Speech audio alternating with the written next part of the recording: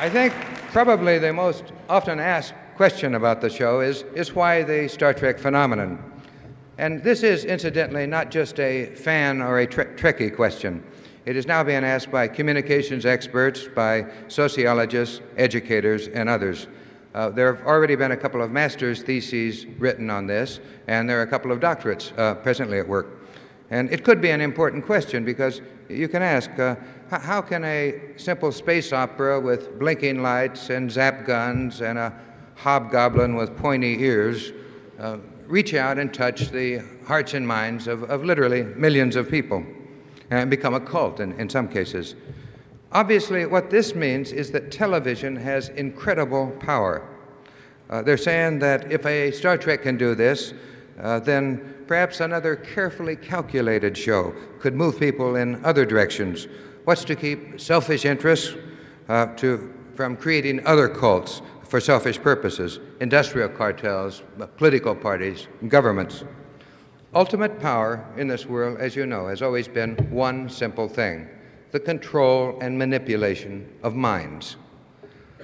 Fortunately, any attempt, however, to manipulate people through any so-called Star Trek formula is doomed to failure, and I'll tell you why in just a moment.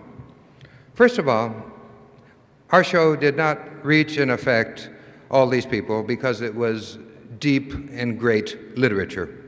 Star Trek was not Ibsen or Shakespeare. To get a primetime show, network show on the air and to keep it there, you must attract and hold a minimum of 18 million people every week.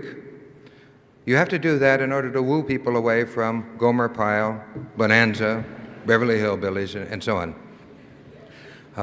And we tried to do this with entertainment, action, adventure, conflict, and so on.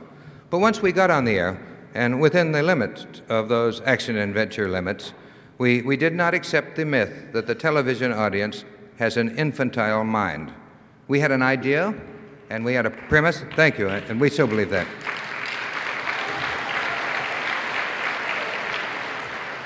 As a matter of fact, we decided to risk the whole show on that premise. We believe that the often ridiculed mass audience is sick of this world's petty nationalism and all its old ways and old hatreds, and that people are not only willing but anxious to think beyond those petty beliefs that have for so long kept mankind divided. Thank you.